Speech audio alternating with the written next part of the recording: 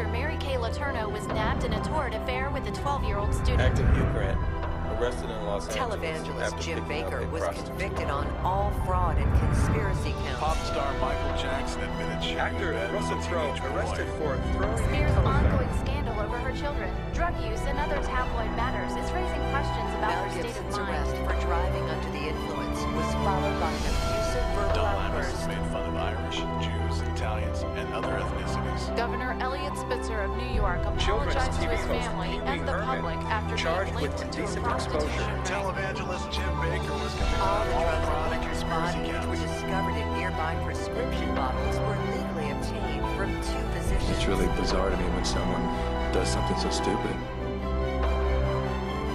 I don't get it. I don't get it. I don't get it. I don't get it.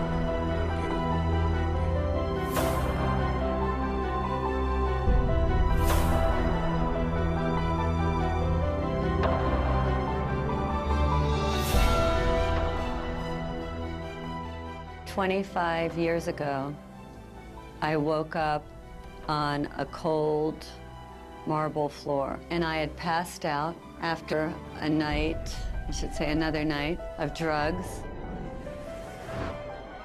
But something had shifted, and I knew that if I didn't make a dramatic change in my life, that I was going to die. And I called my mother and I said, I need to go back into treatment. And I had already been in treatment 3 or 4 times. All these other times, I left. On day 10, I started to feel great. I'm drug-free. I'm not like any of these people. I'm out of here. And I would pack up my little bag, put my little arrogant suit on, and march myself out of treatment, and I was free. I was going to make it to the other side. By day 6 or 7, I'd be on the phone looking for my drugs and end up right back in rehab. So instead of running away this time, I went into the bathroom and I got down on my hands and knees and I started begging, please, relieve me of this pain. Grant me the serenity to accept the things I cannot change. I cannot change my desire to leave. And in that moment, on that floor, something happened to me. Something that was like magic. It was mind-blowing to me. Because all of a sudden, after a few minutes, I knew I could stay one more day. How could I go from terrified and my mind going a million miles a minute to this place of complete peace? I walked out of there on day 28, knowing that there was something that I had to find out about.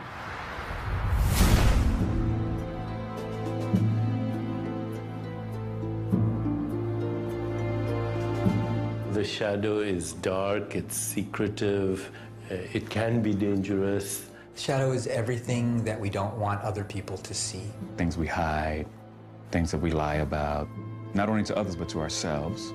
And they are the sort of monsters that come out of the caves in the middle of the night. It is that dark, intrinsic side of us that each and every one of us tries to hide. Because we've been told from such an early age that these are not acceptable components of who we are. To have one aspect of the soul, you have to experience the other aspect of the soul to counterbalance it. Hello, darkness, my old friend. I come to talk to you again. Chad, they were talking about the shadow. The only time you don't have a shadow is if you're standing in the darkness.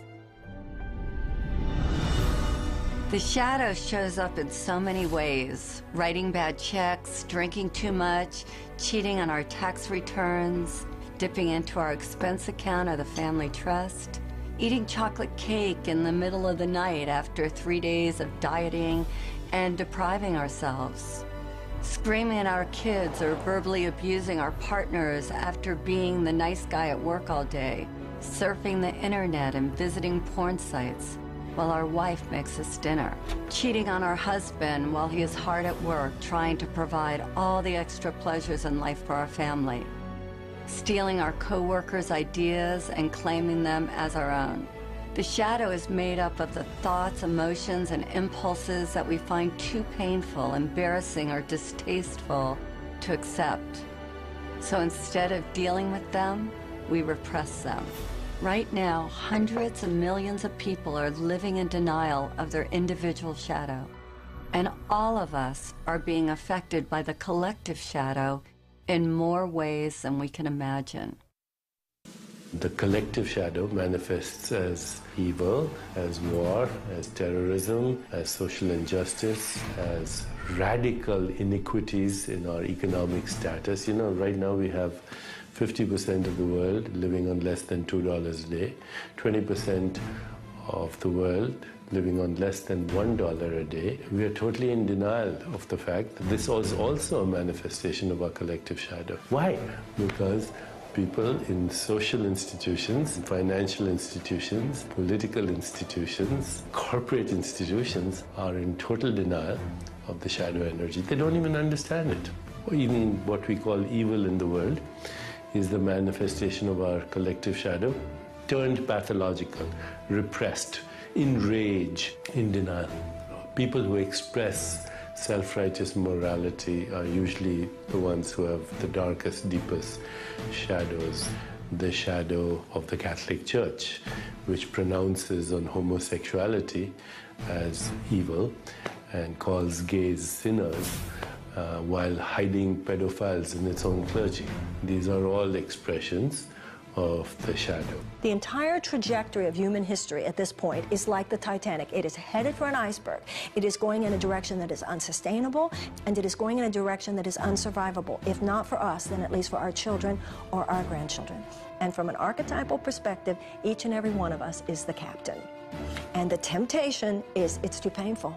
The temptation is to just distract ourselves. The temptation is to pretend it's not happening. Or the temptation is to go into cynicism. Or the temptation is to just go into anger and indulge that and not do anything. And each and every one of us are challenged at this point. Don't be the captain who just goes downstairs and goes to sleep. Everything that expands has got to contract. What goes up's got to come down. People are going to be confronted with their shadow all of a sudden. They've been living high, living wonderful. Everything's been exorbitantly exuding, and now suddenly there's going to be a contractive phase. And if you haven't met yourself, if you haven't done your self-work, if you haven't been on the inside and done some exploration and cleaned up, you know, cleaned your house and detoxed it, you're going to be in trouble.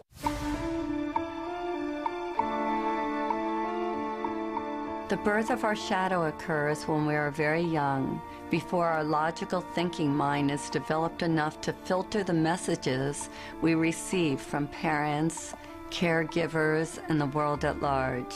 Even if we had the best of parents, we inevitably got shamed for displaying certain qualities and received the message that something about us was not okay, that something was wrong with us, or that we were bad. You greedy little toot, how are you going to eat all those before dinner? These messages get ingrained in our subconscious like a computer virus, altering our perception of ourselves and wounding our healthy sense of ego. When we suppress any of these qualities, we are living in denial of all of who we are. And of course, it's different based upon our environment. If you're raised in a family of blue-collar workers and you declare that you want to play the piano or you want to become an artist, that artistic quality will be negatively received and you may end up having to suppress that. On the other hand, if you're raised in a family of artists and intellectuals and you declare that you want to start working on construction or you want to be really athletic, that may also be perceived of as negative.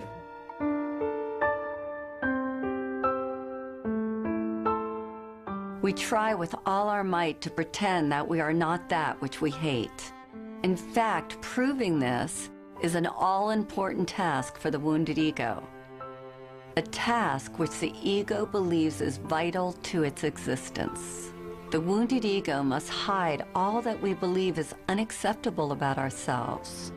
To accomplish this task, it constructs a mask to prove to others that we are not as defective, inferior, worthless, and bad as we might fear we are.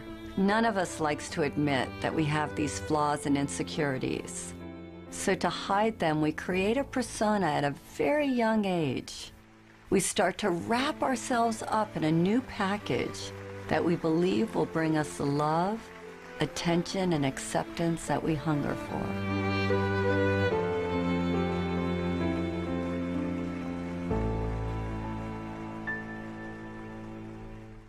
We create personas so that we can belong.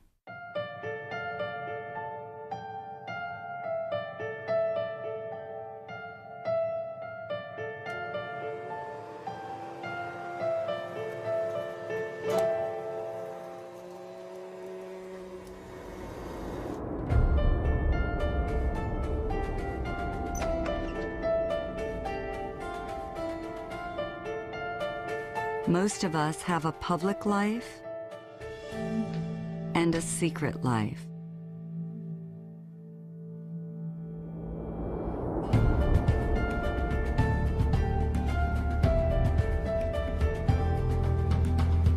We work hard to feel good about ourselves, and a moment later, we do something to sabotage those good feelings.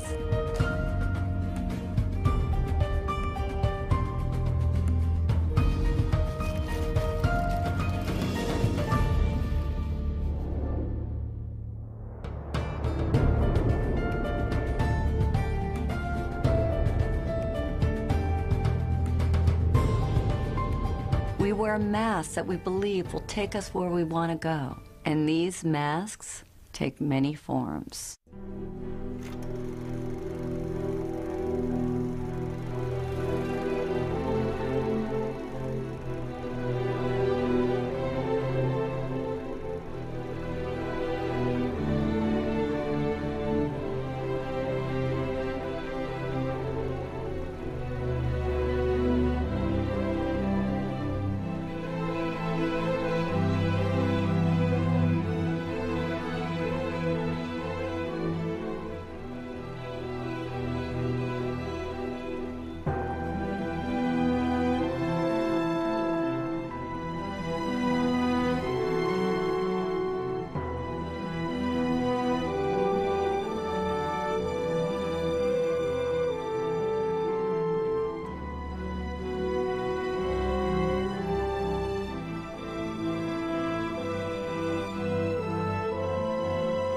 Which one do you wear?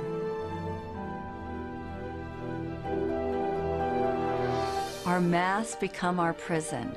Beneath the mask that we show the world, our wounded egos are in pain. The parts of us that were deemed bad and wrong by others, and now by ourselves, are literally screaming to get out, to be set free, and to be accepted and loved as a valuable part of who we are. When we deny ourselves a safe outlet to express our dark side, it builds up and becomes a powerful force that is capable of destroying our lives as well as the lives of others. This is what I call the beach ball effect. So everything that we reject, we have to keep beneath our consciousness.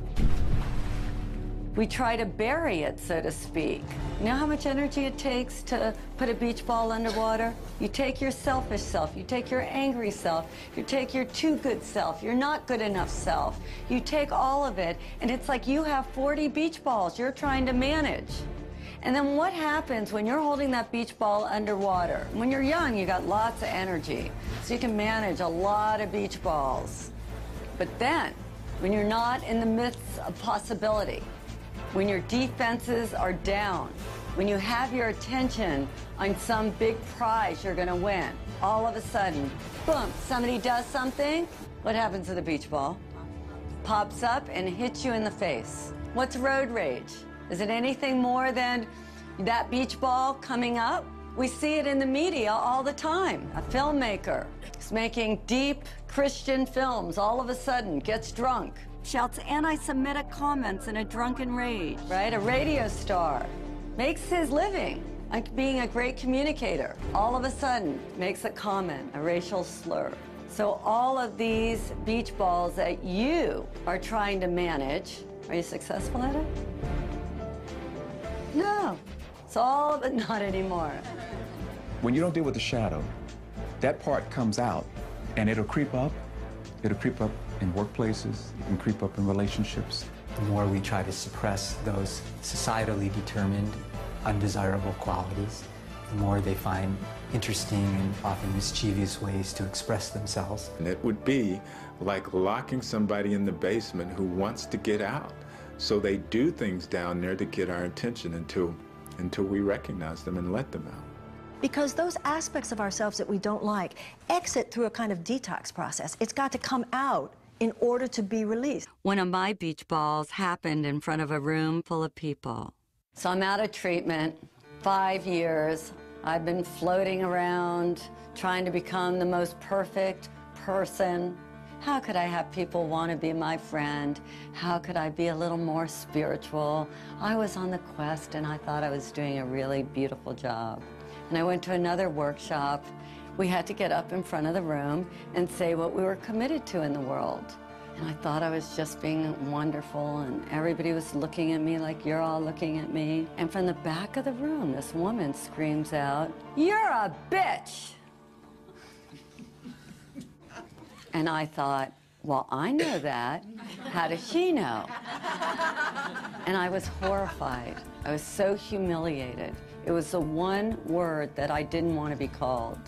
And she said to me, "Tell me something good about being a bitch." And I said, "There's nothing good." She goes, "Well, you're a bitch. There's got to be something good about being a bitch." And all I could think of was all the ways that that part of me had hurt me. And at the time, I was a retailer. And she said, "Do you ever get damaged merchandise delivered to your store?" And I said, "All the time."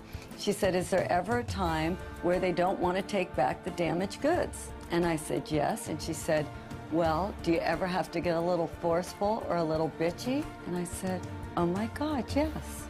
And I was remodeling a house at the time. She said, "When you're a couple of weeks late and $20,000 over budget, does it help to be a little bitchy? Would it help you?" And all of a sudden, I realized that when I finally said to the contractor, "You need to finish my house," he finished my house. And this light went on inside of me, that this part of me that I had shamed, that I had hated so much, actually came bearing gifts. She said, "Either you're going to use it or it's going to use you." And that was a life-changing moment for me.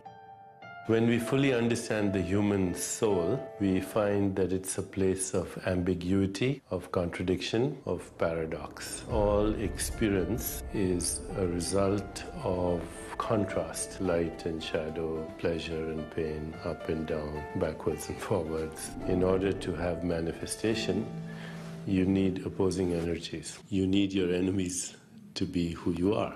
The human soul is simultaneously divine and diabolical, sacred and profane, sinner and saint. Eastern wisdom traditions, we have a saying, the sinner and saint are merely exchanging notes. So once you understand that, then first thing you realize is to have a shadow is normal. If you had only truth, goodness, harmony on your side and the complete absence of the other, there would be no creative impulse. Let's say you had only the evolutionary creative impulse in the universe, then the universe would rapidly burn itself into the heat death of absolute zero. If, on the other hand, you had only the impulse of inertia or destruction or entropy, then the universe would rapidly collapse into a big black hole before you could say Deepak Chopra. We are the microcosm of the macrocosm. This means that every quality that we can see in another exists within us. We possess every human characteristic and emotion, whether active or dormant, whether conscious or unconscious. There is nothing we can see or conceive of that we are not. We are everything, that which we consider good and that which we consider bad. How could we know courage if we have never known fear? How could we know happiness if we never knew sadness? How could we know the light if we didn't know dark? All of life is based on the coexistence of these pairs of opposites. Our shadow is forever hiding from itself. Rather than confront our own darkness, we project these unwanted qualities onto others. When we are projecting our shadow selves, it sounds like this. She's so self-centered. He's so full of himself. These people are idiots. What a loser. Afraid of our own unworthiness and simultaneously afraid of our own greatness, we unconsciously transfer these qualities onto another rather than owning them ourselves. Those we project on own pieces of our unclaimed darkness as well as pieces of our unclaimed light. Until we take back all that we have projected away, what we can't be with won't let us be.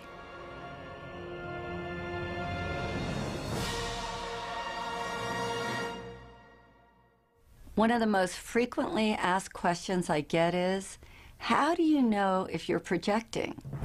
If it's your stuff or theirs? I think it was best said by revered philosopher and psychologist Ken Wilber. He says that if a person or thing in our environment informs us, if we receive what is happening as information, a point of interest, we probably aren't projecting. On the other hand, if it affects us, we're pointing our fingers, judging, if we're plugged in, chances are that we are a victim of our own projections.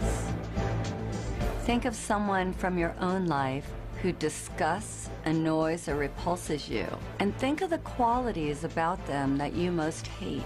Now imagine this person standing right in front of you, and I want you to put your hand out, point your finger at them, and say, "You're an idiot," or "You're a know-it-all," or "You're selfish." Now stop where you are. Keep your finger pointing at them, and now notice that one finger is pointing at them, and where are the other 3 fingers pointing? Back at you. This is the phenomenon of projection. Instead of acknowledging the qualities within us that we dislike, we project them onto someone else. We project them onto our mothers, our kids, our friends, or even better, some famous public figure who we have never even met. If I asked each of you what you love about these people, you would each have a different response.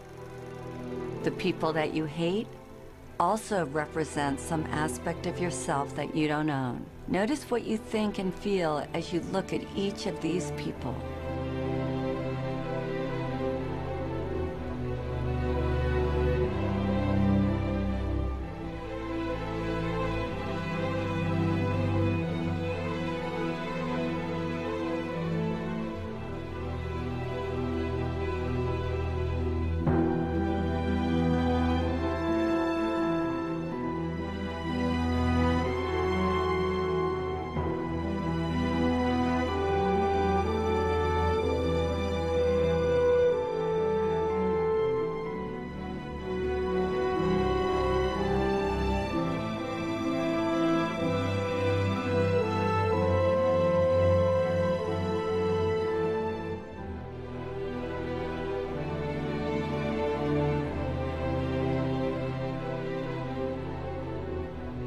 Whatever we judge or condemn in another is ultimately a disowned or rejected part of ourselves.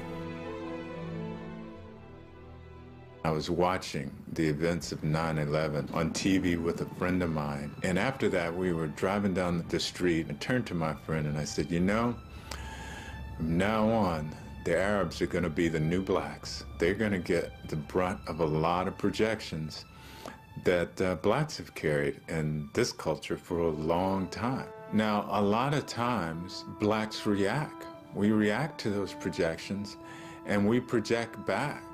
And that creates a vicious cycle. And the ego consciousness just responds the way it should, really, because it's designed to respond as a survival mechanism. That's what the ego is all about, to help us survive. But it's mechanical, it's reactive. When an aggressive, negative energy is directed at us, the ego immediately wants to defend and react. Of course, when you react to a projection, you become that projection.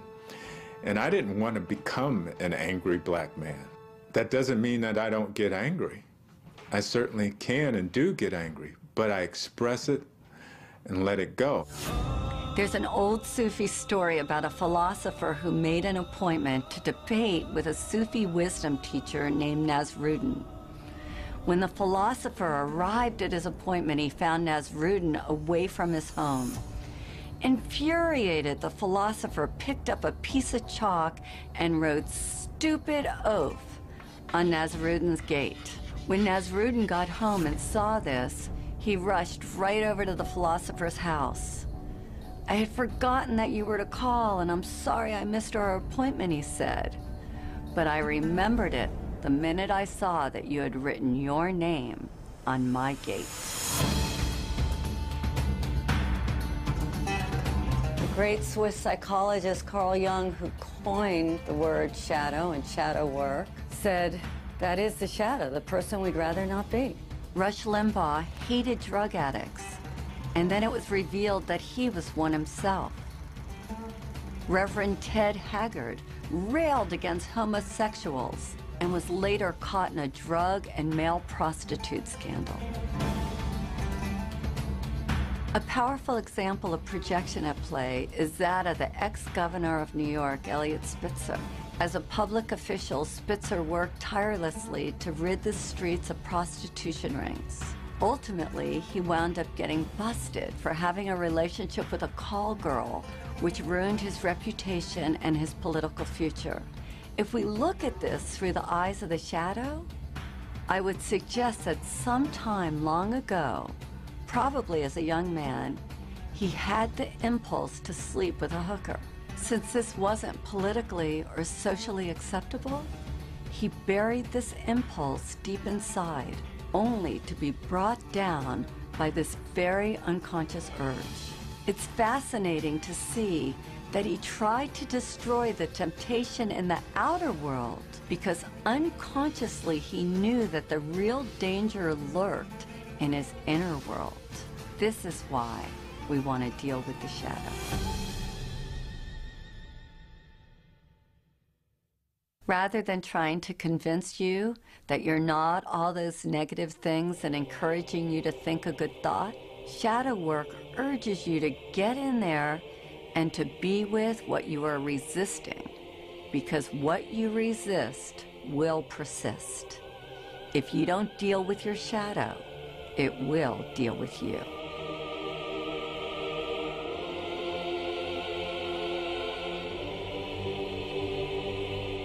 The cost of ignoring a destructive pattern is that you're going to self-destruct. You will implode rather than explode.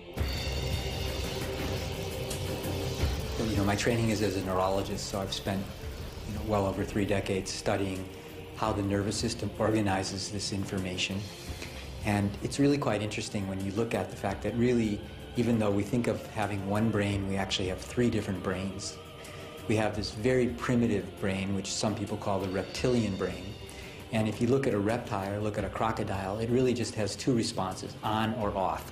So if you ever watched a crocodile trying to eat a wildebeest, it seems to be very quiet and suddenly explodes, and then it goes back into its quiet state. So that response is really a very basic survival response. But the mammalian brain, which is sometimes known as the limbic brain, has created a modulating effect on that reptilian brain.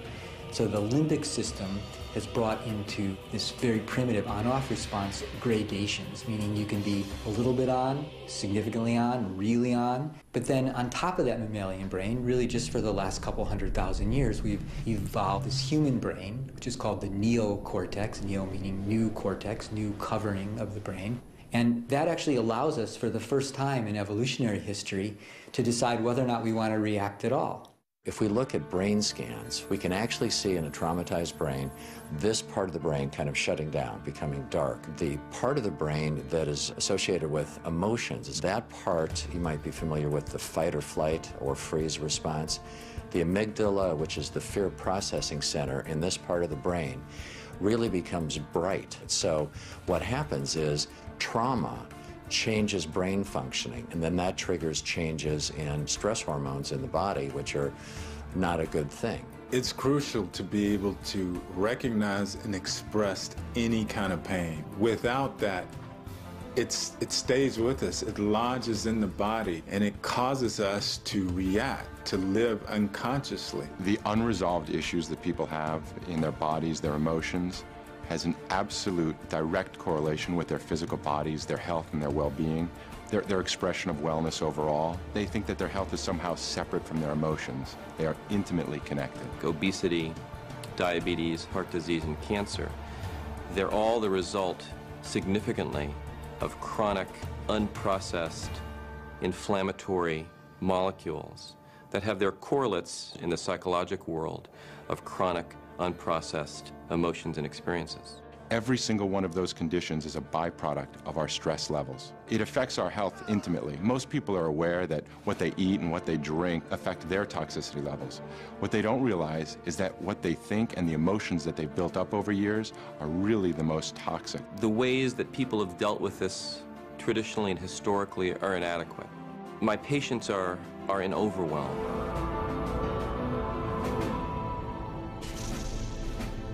This is not New Age mumbo-jumbo. This is actually hard science. The science here now is indisputable, that thoughts, that emotions affect the organs of the body.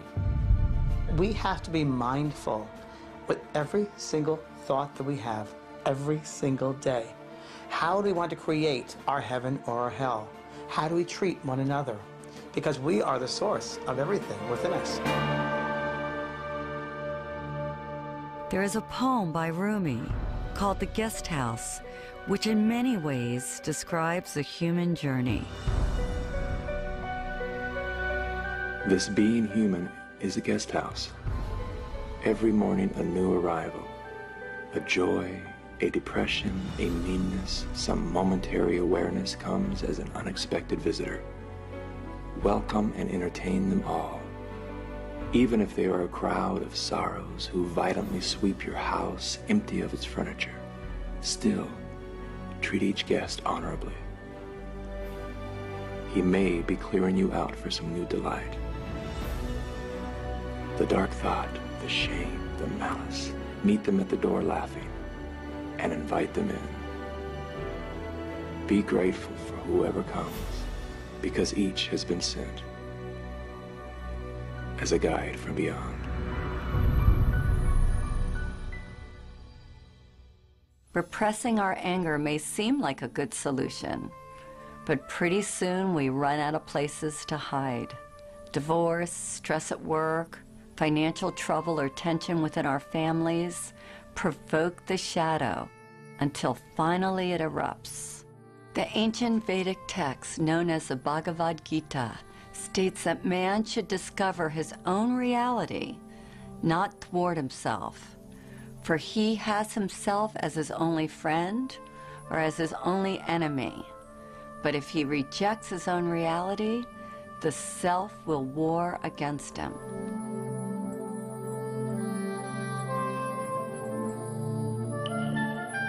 It's easy to love yourself when you wake up feeling strong and worthy and you have enough money in the bank and you feel great.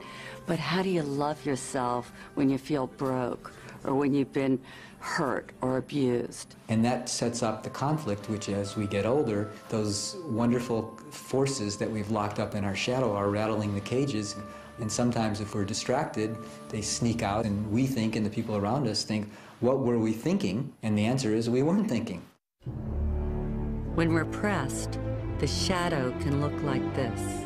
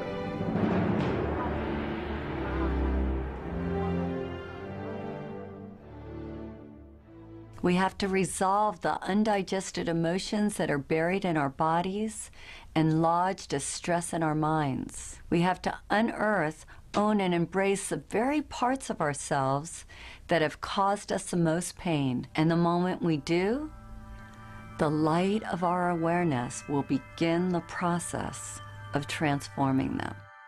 We think we're alone. We think we're different. We feel isolated or abandoned.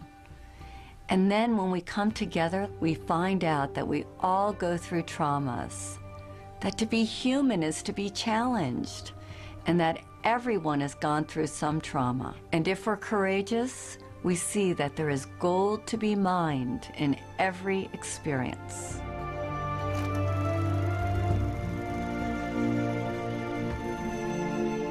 It's very interesting because I don't remember a single day where my mother was not drunk, you know, and I had to live through this. And I didn't understand it. Very, very confused by it all. Why is this happening? Why is this happening? Who are you? Because as she would drink and as she became into that space, I knew I didn't know her. And I just wished she was dead. I said, I wish you were dead. Wish you were dead. I want the pain out of my life, Because you don't belong here. Whoever you are, this intoxicated person, and as a child looking at this, because my father wasn't there either, I had to figure this out. But all I did was wish she was dead, right? Well, not until 30, 40 years later, after she had passed over, she lived many, many years after that, and after getting involved in this work, I realized that that was indeed one of the most incredible blessings of my life. I learned from that situation about compassion, and I learned about forgiveness. And that's a pretty big one to have to learn about forgiveness.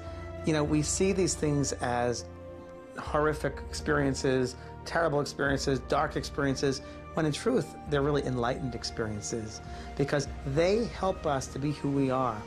They help us to be compassionate. They help us to be forgiving. They help us to look at someone very, very differently. What doesn't kill us makes us stronger. At a certain point in life, it's about saying, I have been through what I've been through. I've succeeded in some ways, perhaps, but I've also failed in some ways. I've been strong at times, but I've also been weak at times. I've gotten some things right, and other things I've gotten wrong. And some things have gone well for me, and some things have been damn awful. The issue is, what am I going to do with all of that? You know, two people can go through the exact same situation on an external level, but internally, they do two completely different things with it. That's why we read incredible stories about people who went through the Holocaust or people who were victims of genocide, and yet they survived. And yet they go on to live extraordinary lives. And then you meet other people who went through a fraction of that in terms of an internal trauma, but they stay stuck in it forever. We begin to ask ourselves, what am I getting from staying stuck there? What am I avoiding from staying stuck there? And what we are avoiding is the greatest challenge of all, and that is to be who we can be in order to serve the world. I asked a few people to share their own shadow stories. Some of them are complete, others are ongoing. All of them are portraits of a fearless commitment to transformation. Sui is like that beautiful combination of a miracle. That part of her that she deems so worthless and unlovable actually comes bearing the greatest gifts and makes her the shining light that she is today. The pain that I've been carrying throughout my life was the pain of believing that I was abandoned by my parents because I wasn't pure enough. I'm actually mixed in terms of, half Japanese, half Chinese. I was considered mixed and impure enough to be raised in Japan. My parents live in Japan and they left me with my grandparents in Malaysia. I just felt so abandoned and rejected. My father ended up getting a divorce from my mother. He remarried another Japanese woman, but nobody ever told me that when my father came back with his wife, that she's not my mother. I felt the immediate rejection, that they didn't want me in their lives, and that they would rather have, 2 dogs than have me with them. Because I have always discarded my Japanese identity in favor of my Malaysian Chinese identity. I felt like the country has betrayed me, and I used that pain to really put it into my work.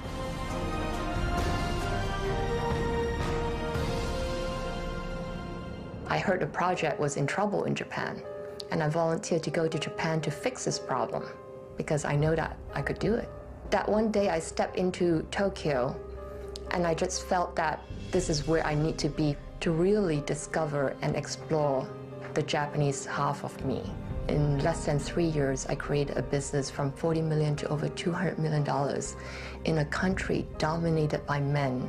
You know, never heard of a half Japanese, half Chinese woman being the business leader in a big US telecom world. So I couldn't be the leader I am today without going through the emotions and the pain that I went through my whole life. If we look deeper, we will see that we all have a divine recipe.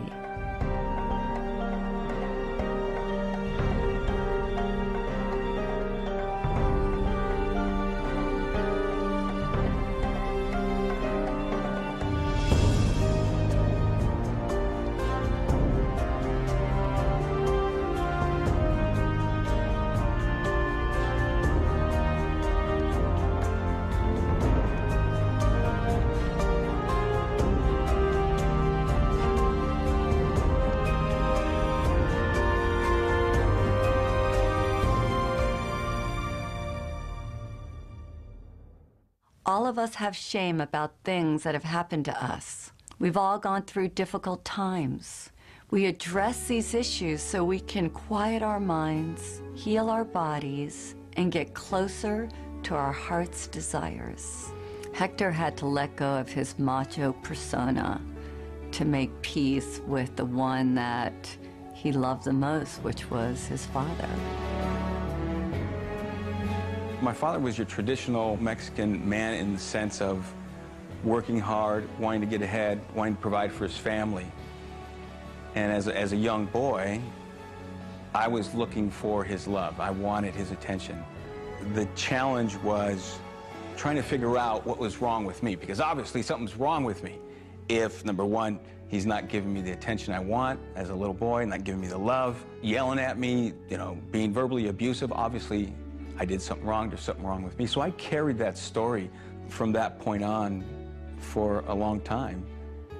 And I realized he probably wasn't going to do it the way I wanted. He probably wasn't going to tell me what I wanted when I was a little boy.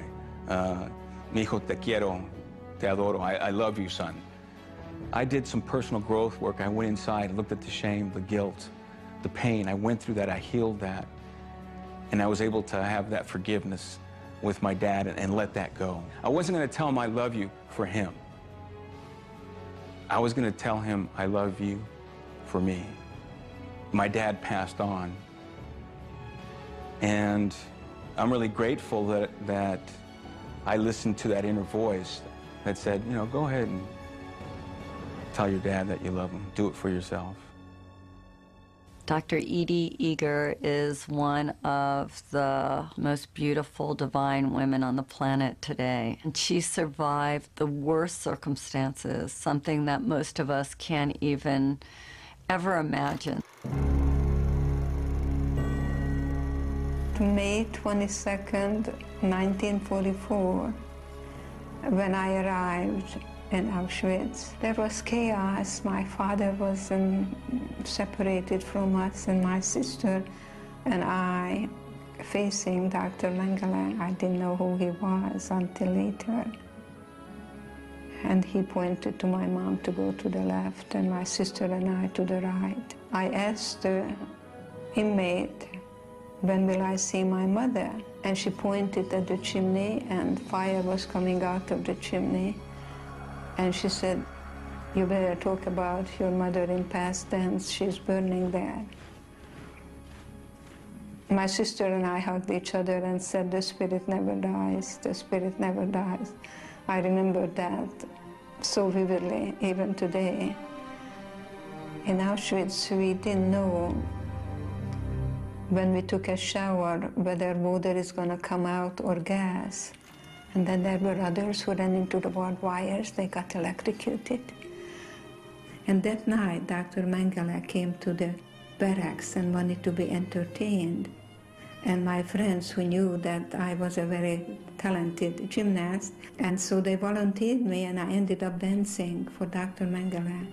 I closed my eyes, and the music was Tchaikovsky, and I was dancing in Budapest, the Romeo and Juliet. I completely dissociated, and we had choices. I chose to look at the guards, that they were more in prison than I was. I remember they took my blood about twice a week, and I asked, why are you taking my blood? And the man said, I'm taking your blood to aid the German soldiers so we can win the war. I said to myself, I was a pacifist, I was a ballerina, I bet with my blood you're never gonna win the war. So I created a part in me that I was able to still be in charge of and not allowing anything what happened externally to murder my spirit. I remember I said, if I survive today, then tomorrow I'll be free.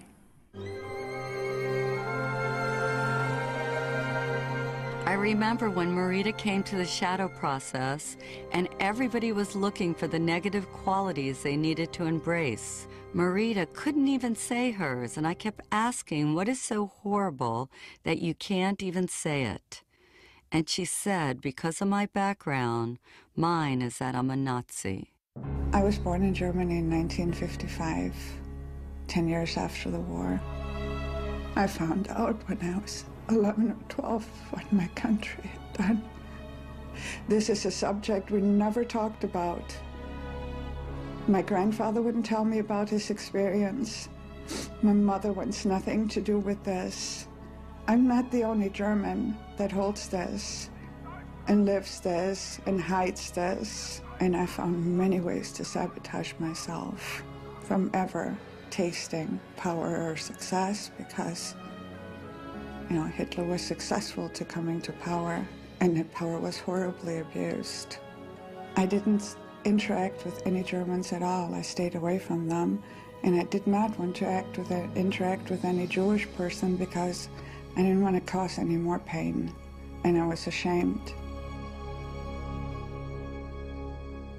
Samya was willing to shine light on the darkness and willing to take back her own projections for the good of all humanity. In 2006, when Israel bombed Lebanon, at the time I was trying to evacuate members of my family and try to bring them over to the US, and there were no news. You needed to figure out how to reach to them. I became so angry again because here is my family and the bombing. One day I was watching TV. I saw girls crying, little girls. I saw they were Lebanese girls. And of course, you know, every time I saw like Lebanese kids being bombed and everything, I was really, really angry. I was like, you know, yes, yes, yes, like bomb the bastards kind of thing. And at the end, I realized they were reporting from the Israeli border, on the other side of the border. And they looked exactly the same as the Lebanese girls that were killed on the other side of the border. And I saw the pain. And that day I made a commitment to myself that I will no longer tolerate that kind of cruelty, irrespective of which side of the border it's happening. Now, I'm not saying that if you and I rise up to become the people that we are capable of being, that we will rid this planet of war in our lifetime. But I believe with all my heart, we will achieve enough this lifetime that humanity will go in that direction. It's embracing authentically who you are and not being ashamed of it. There's nothing to be ashamed of because everybody has a shadow. If somebody doesn't, they must be pathological. When I'm leading the shadow process, it feels like my own journey has come full circle. I've been very judgmental over the years. I was having some really dark dreams about you last night. They're all true. When we embrace our totality, we experience freedom. My heart feels as big as my body. It's no longer like little anymore. It's like, it's me. And embrace it with love. Love, because that's what we're here for, to give and receive love. Can't even believe that's you, Margaret. I figured out who you were. I remember. If I hadn't faced my darkness, I never would have found my light.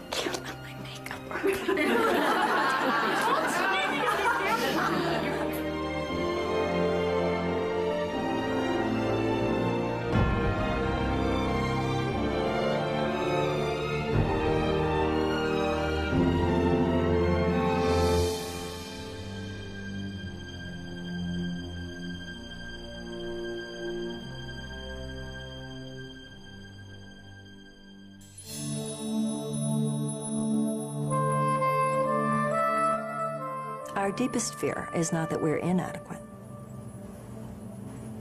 Our deepest fear is that we are powerful beyond measure.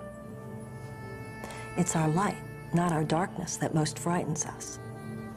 We ask ourselves, who am I to be brilliant, gorgeous, talented, and fabulous? But actually, who are you not to be? You are a child of God. Your playing small doesn't serve the world. There's nothing enlightened about shrinking so that other people won't feel insecure around you. We are all meant to shine, as children do. We were born to make manifest the glory of God that is within us.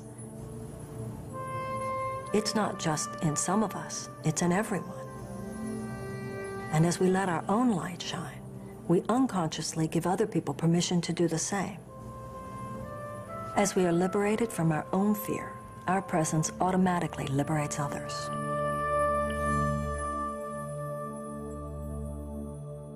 Consider the story of the Golden Buddha. In 1957, a monastery in Thailand was being relocated and a group of monks was put in charge of moving a giant clay Buddha.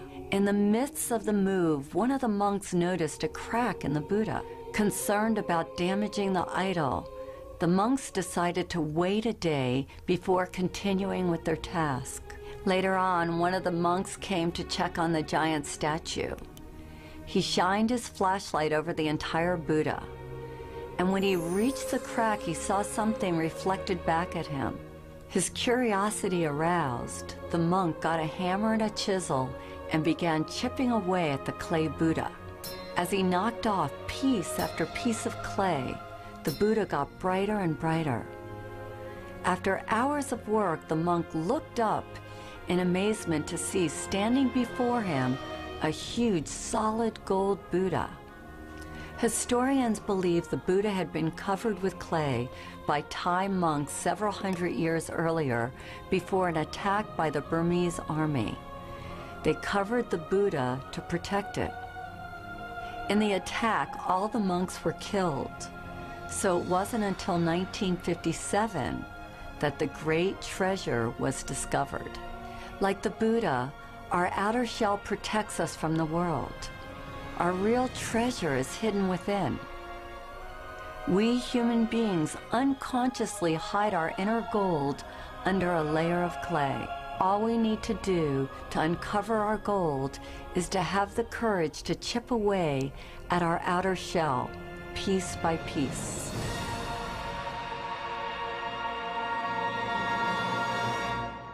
You can't fight darkness with darkness, but you can switch on the light. All of the work we do on the shadow is to get us to this point where we can forgive. To do forgiveness, we put blindfolds on to make it safe for people to share their deepest secrets.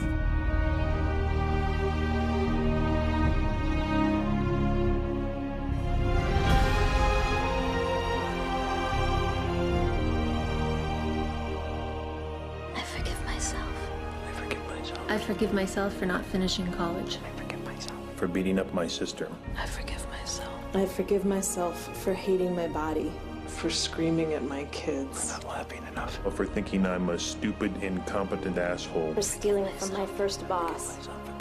For being rich. For being beautiful. I forgive for myself. drinking too much. Not speaking out. I forgive myself. I forgive myself. The lying, the cheating, binging on my diet. I forgive myself. Forgive myself. I forgive myself. Forgive myself. I forgive myself for everything. You are forgiven. You are forgiven. You are forgiven. You are completely forgiven.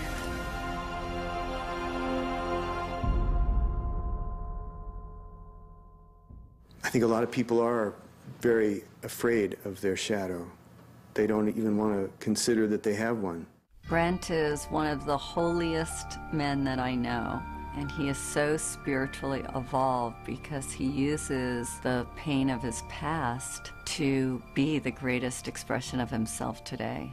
This story really began for me when I was 9 years old, and I was attending a summer camp that was managed by an order of religious men. During that summer, I was molested by one of the religious men. I remember that experience being a beginning of a split for me, from myself. It happened a number of other times during that period of time I was at that camp. I was always afraid that that guy was going to come in the middle of the night. I even went so far as to borrow a knife from someone that I kept under the pillow. This is a 9-year-old kid. I remember I just felt like some part of me died at that time. I went on with my life, holding on to that secret, holding on to that shame of not really being connected with myself anymore.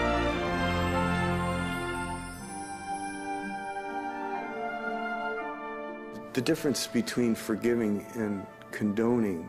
Forgiving is seeing the true heart of another person. It's beyond all the action. In holding anybody to blame, we limit our own love.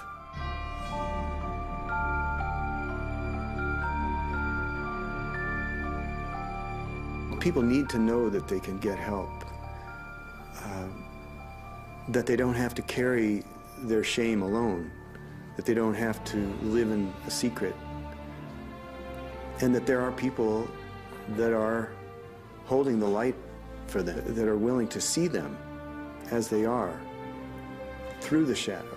It's the only way to see yourself, is to look at the light and the darkness, and to embrace it.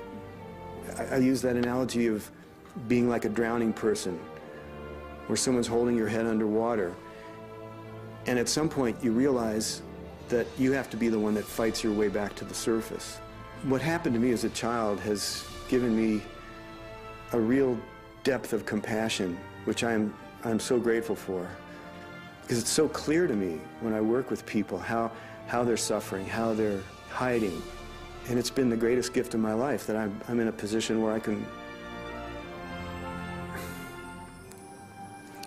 can honor people in that way.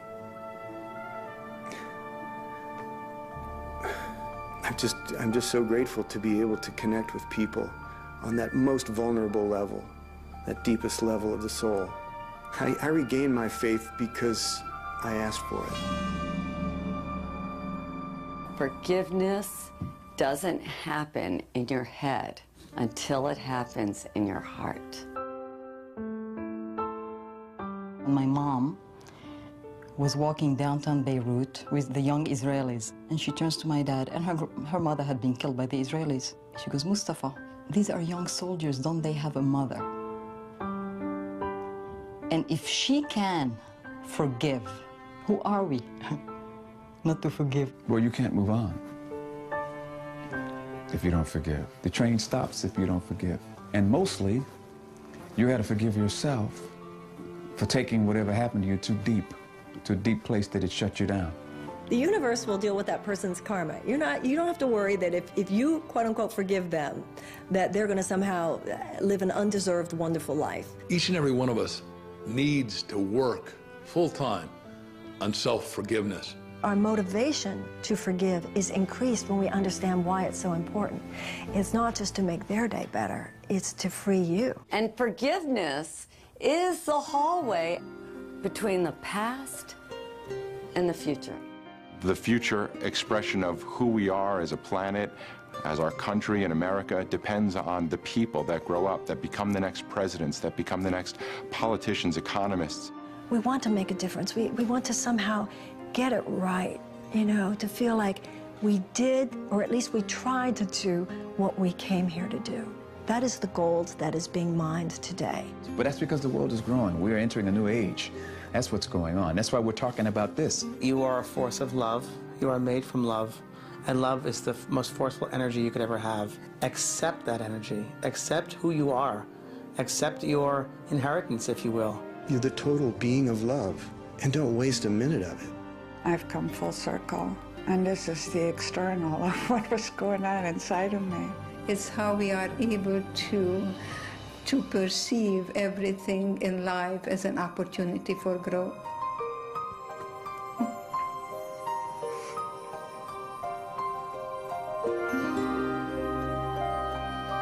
I got married, I have 3 children and 5 grandchildren and 1 great-grandson, and that's the best revenge to Hitler. You are here.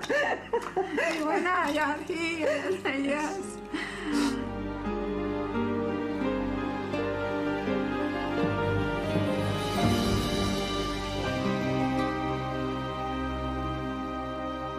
So if you want authentic peace of mind, creativity, kindness, compassion, joy, then you've got to understand your shadow and be okay with it. Celebrate it. If shadows could talk, they would tell us that we're as precious as 1,000,000 pounds of gold, that our brightest light can shine only when we've accepted our darkness, that there is wisdom in every wound, that there is a greater future waiting for us, that we are children of God and have a right to be here, that we were all created equal, that our pain is not personal, but belongs to every man and woman alive, that life is a magical journey of making peace with both our humanity and divinity. They would tell us that we deserve better, that we matter, that we are more than we ever dreamed possible, and that there's light at the end of the tunnel, that there is nobody in the world quite like you. What if you knew in every cell of your body that you were living a divine plan, a plan so important, so vital for the evolution of humankind? What if you knew that everything that was happening right now that doesn't fit your ego ideals is happening to support you in stepping out of the smallness of your darkest thought into the brilliance of your biggest dream? If you take this journey, I promise you that you're going to experience more love, more happiness than you've ever had before.